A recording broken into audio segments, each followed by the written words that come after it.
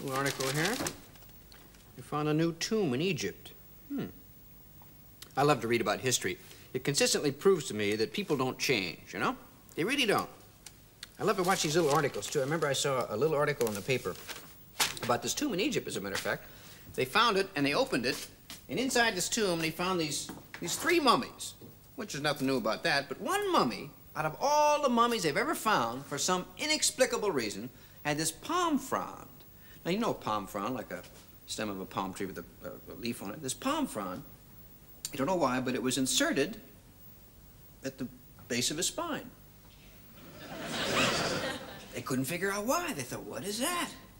Well, I thought about that for a long time. It really bothered me. And then I finally figured out, well, that was probably the one guy that the government wanted to make an example of.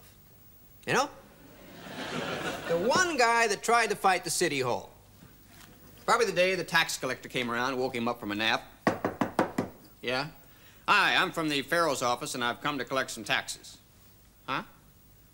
Well, yeah, you were here last month. Remember? I already paid you. Oh, I know, but this is a special tax that we have to collect that the Pharaoh's put on. A special tax?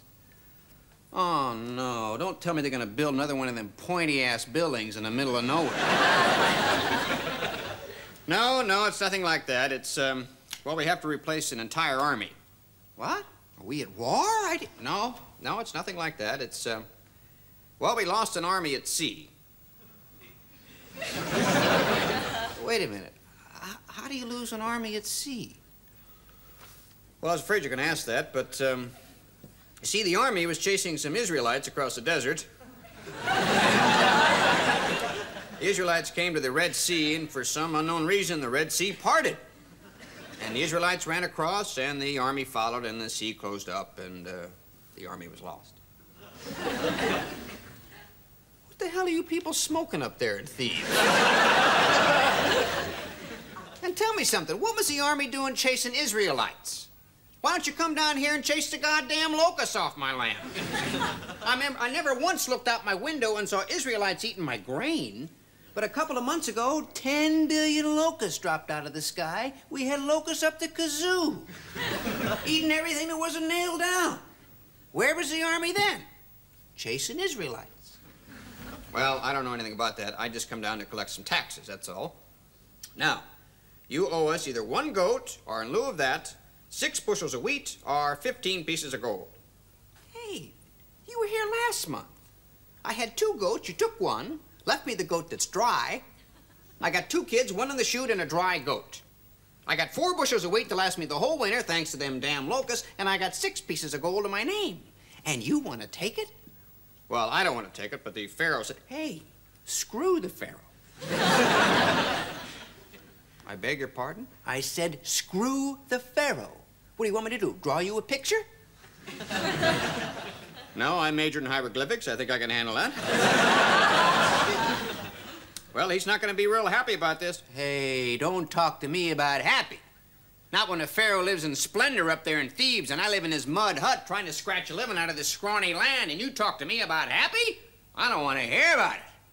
And you people have bled me long enough. I ain't going to pay no more. And you can tell the Pharaoh that. You can go back to Thebes and you tell the Pharaoh the day I pay him another tax, that's the day they bury me with a palm frond stuck up my ass. And the next day, everybody paid. Because they said, did you see what happened to Abdul? Yeah. I watched him bury him. They never could close his eyes.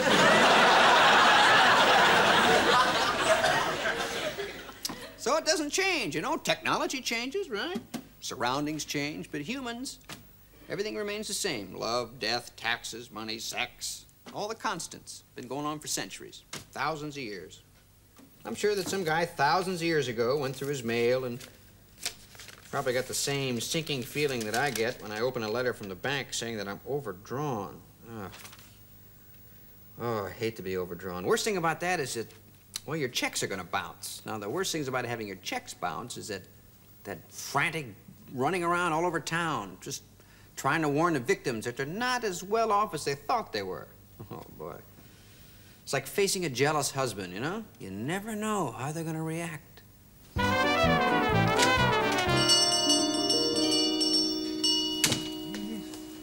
Mr. Monteith. Mr. Beaton, how are you? Mr. Beaton, I don't really quite know how to tell you this, but, What's the matter? You don't like the suit? Oh, it looks great. Just turn around. Oh, it's perfect. It fits you like a second skin. No, the suit's fine, Mr. Beaton. The suit's great. It's just, you remember the check that I gave you for Yes? What's the matter with it? Well, it was kind of written just a little ahead of its time. And you mean it's going to bounce? well, just a little, but it's going to be fine. No, Mr. Beaton. No, Mr. Beaton.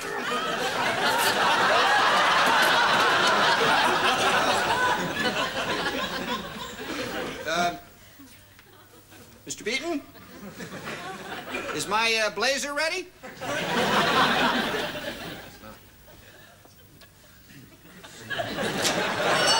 Taxi! I thought the easiest to tell would be a doctor, because after all, I mean, what can he do? Put back your appendix? Untransplant your heart? Reinstate your hernia? So I felt confident. Yes, well, I don't think that rib will give you any more trouble. Just don't do it under the shower anymore. By the way, how is the girl? She's fine. She's fine. Can't wait to get the plaster cast off her jaw. By the way, Doctor, remember the last bill that I paid? Yes? Well, the check is, The check is what? well, it's, sick. Sick. Sick. Yeah, very sick. But it's gonna get better. I promise.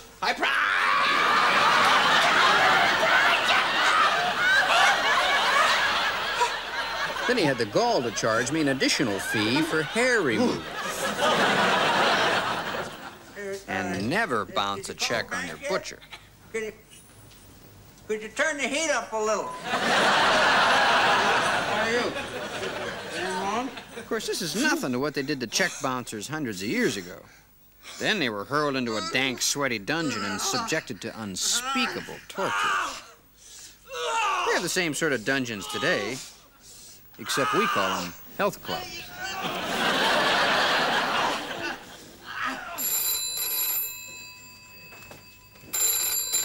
Jim's Jim, if your flabby body is unbecoming to you, it should be coming to us. Hi, I'm Sharon.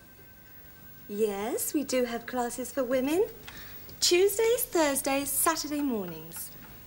No, sir, you can't watch. Okay, Kelly. If you like what you see, we'll sign you up for a course. I'll sign.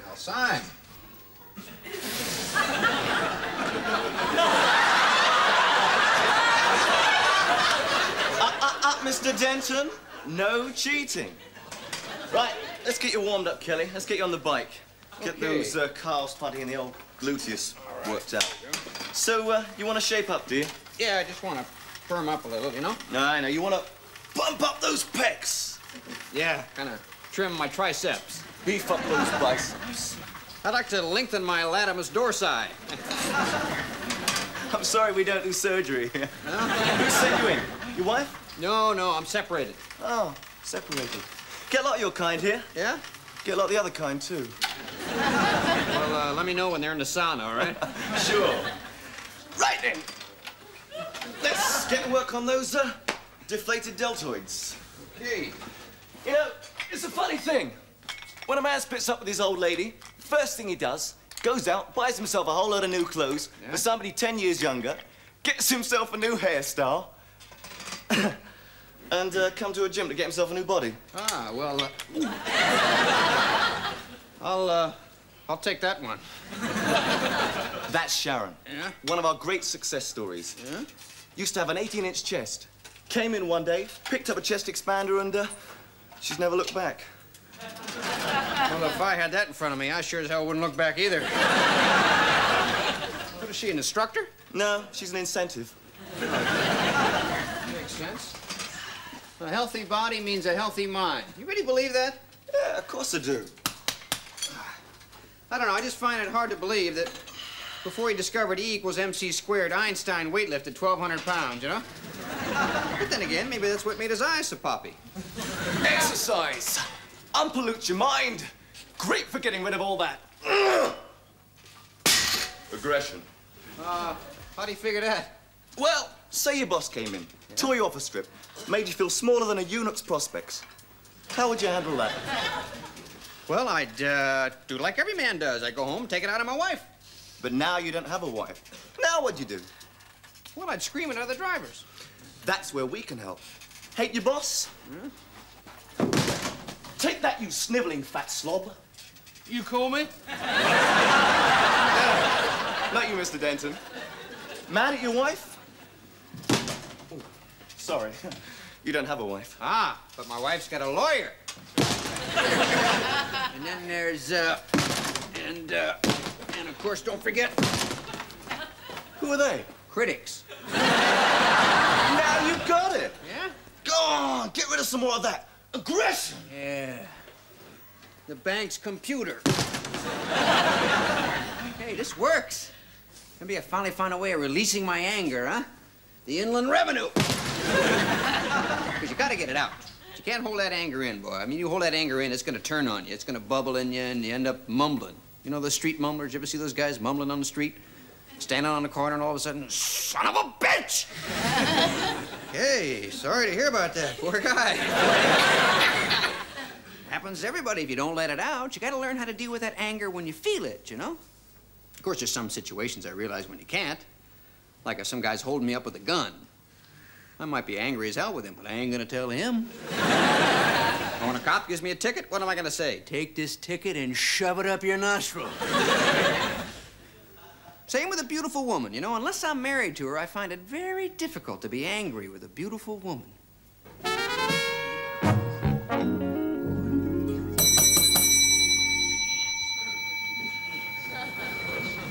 Yes, sir. Don't you yes, sir, me. Look what you did to my pants. What's the matter? What's the matter? Look at the crease. There's no crease. Not there, I'm talking about here. Look. Since when do creases go down the side, huh? You got a Chinese presser back there? We are not responsible for anything that happens to your clothes during cleaning. What are you talking? Look at these pockets, man, look. These belong on a billiard table. What do you expect me to do about it? Just bring the manager out here. I'll deal with him. I'll straighten it out, all right? All right, if that's what you want. Yeah. Leslie! Yeah, get Leslie out here. He's got one angry customer to deal with. Oh, I can't believe it, man. My lucky pants. Ruined. Ruined. Yes, can I help you? Yeah, look at the creases on these pants. Oh, but they're lovely. They are? Oh, yes, turn around. Oh, and you fill them so well. You really show off your best feature. Yeah? Oh, and I love those side creases. You do? I think side creases on a man are so sexy. Sexy? Oh, yeah. Now, what did you want to see me about? Herman said you were quite furious. Oh, no.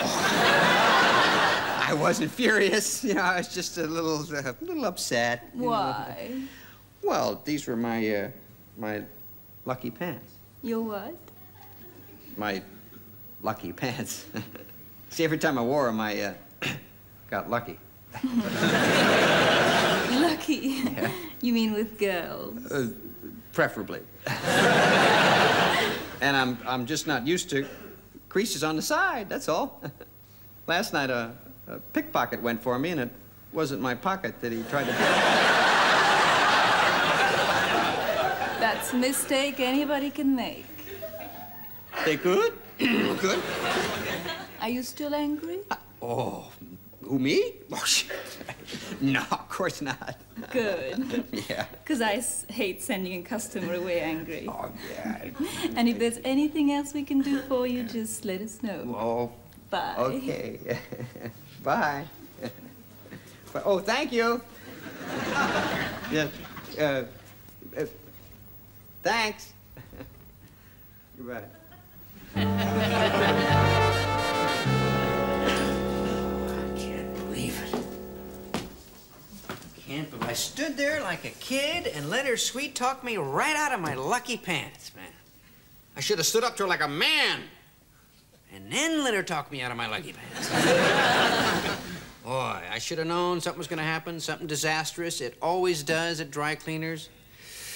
Me and dry cleaners, I don't know, it just always happens. For instance, I can never pick the right day to collect my clothes. I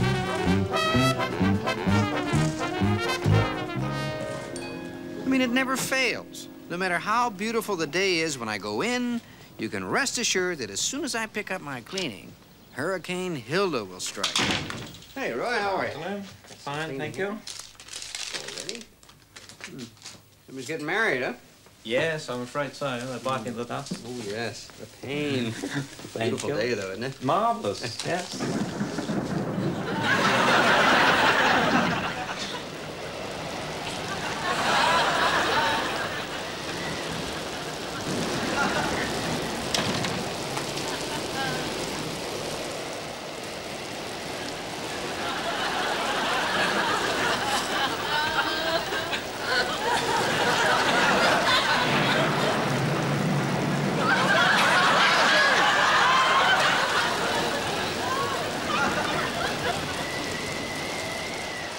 Sorry.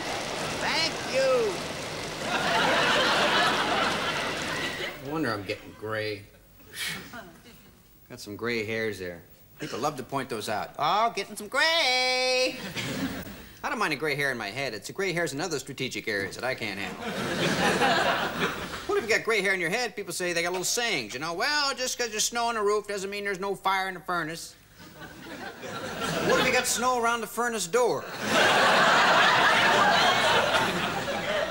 That gives the impression there's not enough fire in there to melt the damn snow. I don't know why I'm worried. I don't know. It seems to be such a fascination with hair. Every time I turn on TV, I see these models that are washing it and combing it and stroking it and tossing it. It's the more hair, the more pampering. Seems to be an obsession.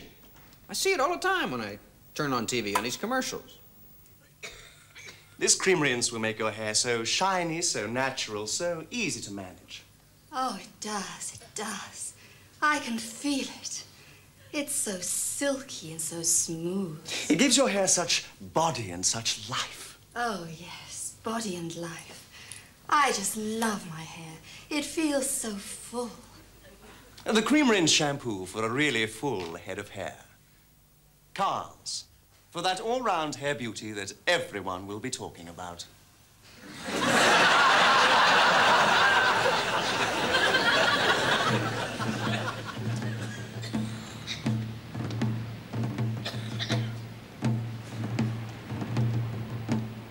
See, hair is one of those things that you can't resist touching, especially a loose one. I mean, when you see it, man, you gotta pick it up, no matter what the circumstances. France will be forever in your debt.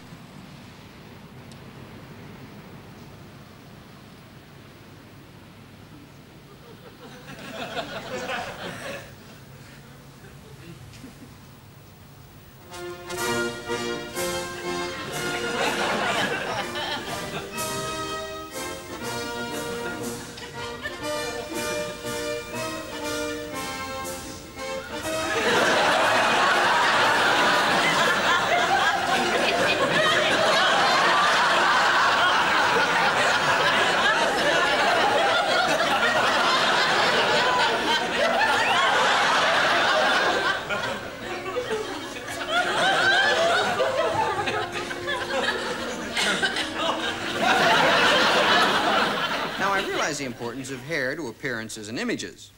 I doubt if certain historical figures would have had the same impact had their hair been different. You can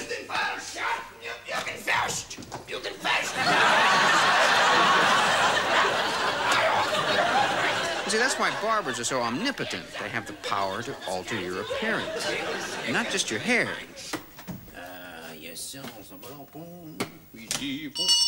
Ah, this Monsieur Van Gogh, so good to see you. It's been a long, long time. Come in, come in, come in. Ah, yes. How are you? Everything all right? I'll give you a haircut. Must take off your hat, though. Ha, ha, ha. Ah, so, you like, the usual razor cut, Monsieur Van Gogh? Ah, very good, very good. So tell me, how's the painting? Have you finished the ceiling yet? Just a little Paulson crush in his humor, man. Yes, sir. So tell me, have you sold the painting? No? Not yet? Mon Dieu. That's enough to make a man blow his brains out. Ah, but not you, monsieur, not you. No, no. Tell me, Monsieur Van Gogh, are you still stretching the canvas with the same little woman? That one, she is so beautiful. So she takes a few cash customers on the weekend, huh? What is that? A loss for life, no? Okay, monsieur.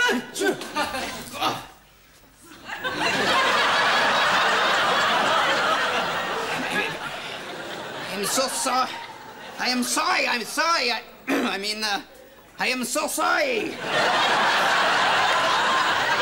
It's just a little nick. It's nothing at all, monsieur. Oh, Monsieur Van Gogh. Monsieur Van Gogh, you do not wear glasses, do you, monsieur? Good. That's it. Put this back on. Whoops. Maybe if I put it to the inside, he could hear himself better, no? Monsieur Van Gogh? Ah, just calm down. So, is everything all right? I'm so good. Ah, little glue. Yes, sir. Oh, I have a better idea. I put it in a box. He could give it to his beautiful girl.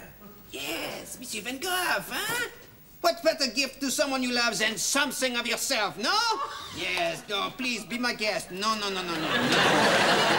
Don't bother about paying, monsieur. This one is on me. It's certainly not on you. Au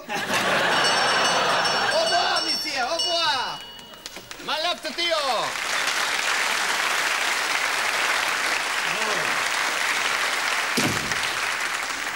Oh, Dieu, what could I do? I mean, yeah, true, I just, not my fault. I don't know.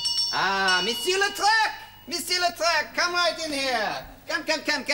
I'll give you a short clip. Of course, now, they're not barbers anymore. No, they're stylists, you see. They've made a haircutting a branch of show business. They're outrageous, they're temperamental, egotistical, they listen to nobody's opinion but their own. In fact, a simple thing like going to get a haircut has become a major production in which they're the stars and we're merely the supporting players. What a waste! What terrible waste! What's the big deal about hair? As long as you got your health. Health? Have you ever met a woman who wanted to run her fingers through your health? Give me typhoid. Give me scarlet fever. Give me the bubonic plague. Anything as long as it comes with hair. Mr. Brennan, your wig will be ready in a minute. Gerald is just teasing your ends. By the way, what were you doing in that wig? Gerald can't work out how on earth you managed to get whipped cream in the party. If you'd like to go through. Mr. Monteith? Yeah? Mr. Plopodopoulos will see you now. Oh, all right. Thank you. Mr. Plopodopoulos, it's hair time.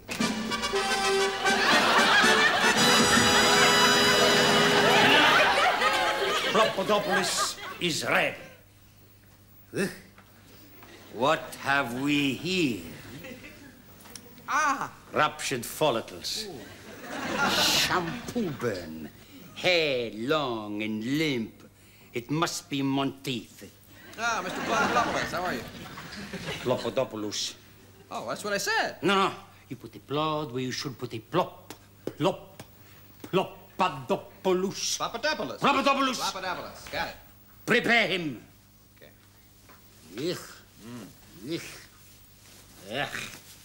Champagne. No, coffee'd be fine, thank you. Not for you, for me. It make my scissors sing and my clippers plop. I mean, plop. Now.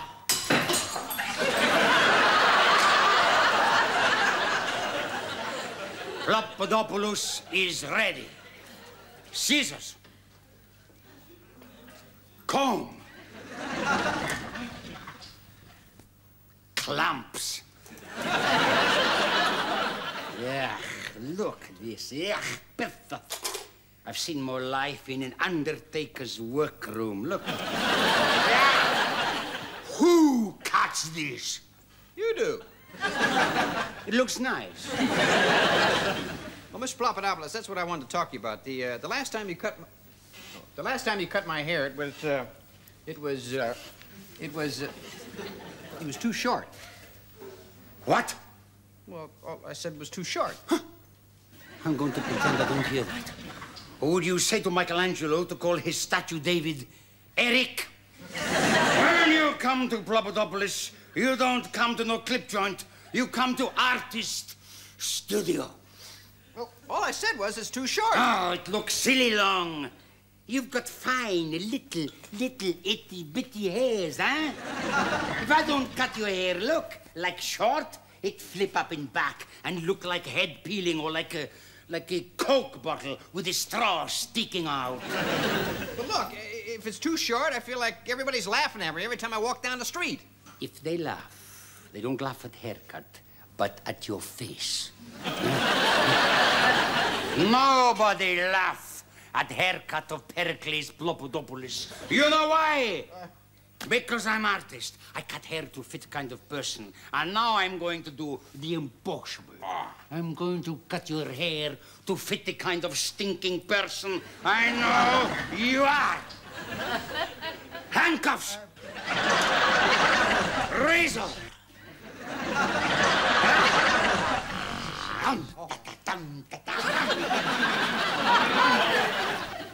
As I found out, if you don't deal with your anger at the time, you end up with bad pants, a lousy haircut, and your neck in a brace, and mumbling on a street corner.